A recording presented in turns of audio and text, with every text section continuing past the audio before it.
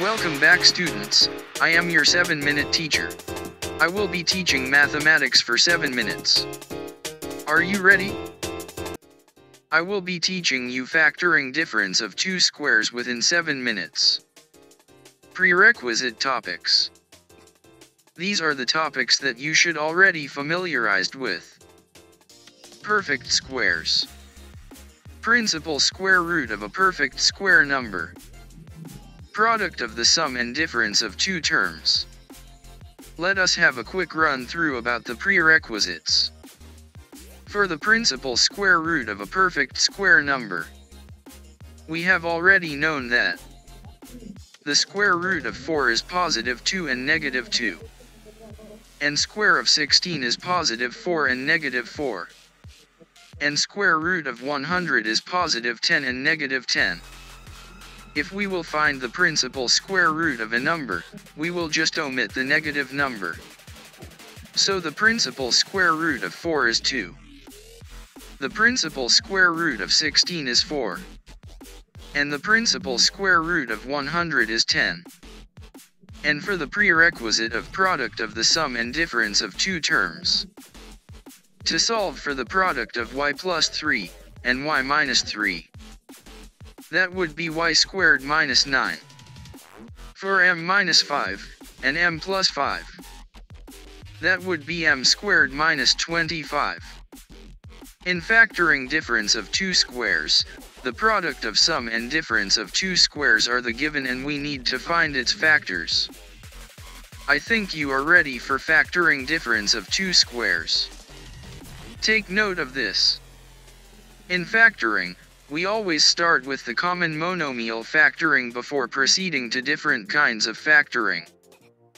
Difference of two squares is just the reverse process in finding the product of the sum and difference of two terms.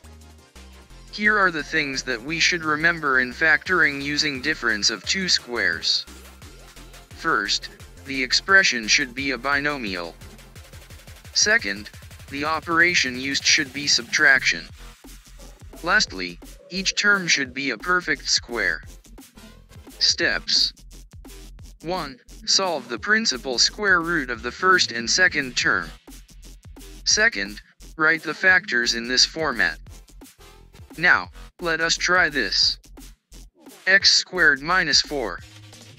Let us check first if this expression can be factored out using difference of two squares. 1. Is it a binomial? Check.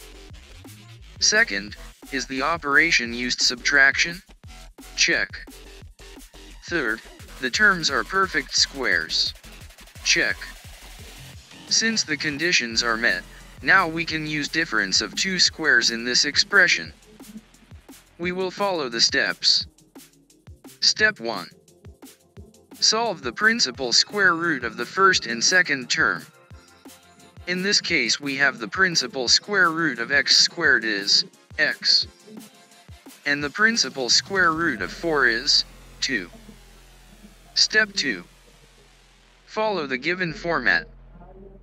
So we have the quantity of x minus 2 quantity times the quantity of x plus 2 quantity, or the quantity of x plus 2 quantity times the quantity of x minus 2 quantity. So therefore, the factors of x squared minus 4 is either the quantity of x minus 2 quantity times the quantity of x plus 2 quantity, or the quantity of x plus 2 quantity times the quantity of x minus 2 quantity. Let us have another example. 9y squared minus 100. Let us check first if this expression can be factored out using difference of two squares. 1. Is it a binomial? Check. Second, is the operation used subtraction? Check. Third, the terms are perfect squares. Check. Since the conditions are met, now we can use difference of two squares in this expression. Step 1. Solve the principal square root of the first and second term. In this case we have the principal square root of 9y squared is 3y. And the principal square root of 100 is 10. Step 2. Follow the given format. So we have the quantity of 3y minus 10 quantity times the quantity of 3y plus 10 quantity, or the quantity of 3y plus 10 quantity times the quantity of 3y minus 10 quantity. So therefore, the factors of 9y squared minus 100 is either the quantity of 3y minus 10 quantity times the quantity of 3y plus 10 quantity, or the quantity of 3y plus 10 quantity times the quantity of 3y minus 10 quantity. Let us have the last example.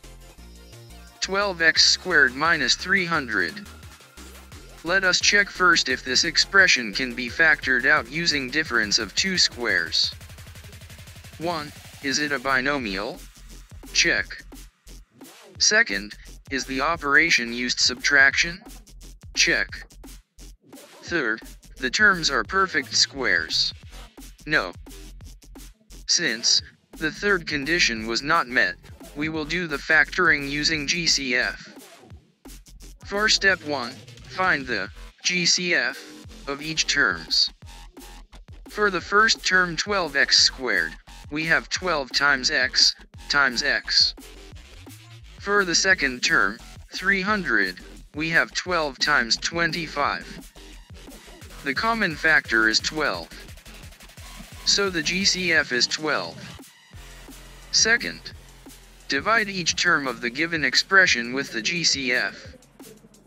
Our expression is 12x squared minus 300. So we need to divide 12x squared divided by 12. That would be x squared. And negative 300 divided by 12, that would be negative 25. And the third step, the factors of the given expression are the GCF and the quotient in step 2.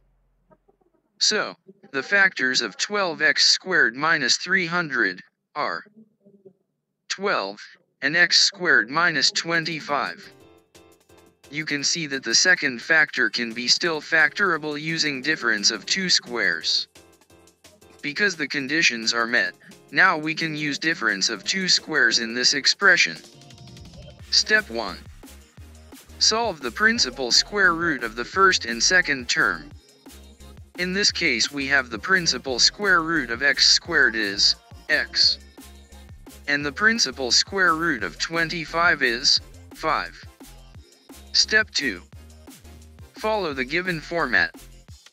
So we have the quantity of x minus 5 quantity times the quantity of x plus 5 quantity, or the quantity of x plus 5 quantity times the quantity of x minus 5 quantity.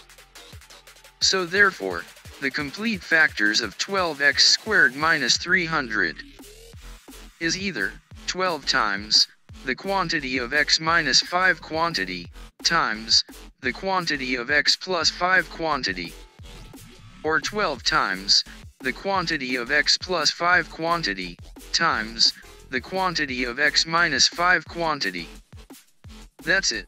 We are done in factoring polynomials with difference of two squares. See you next video.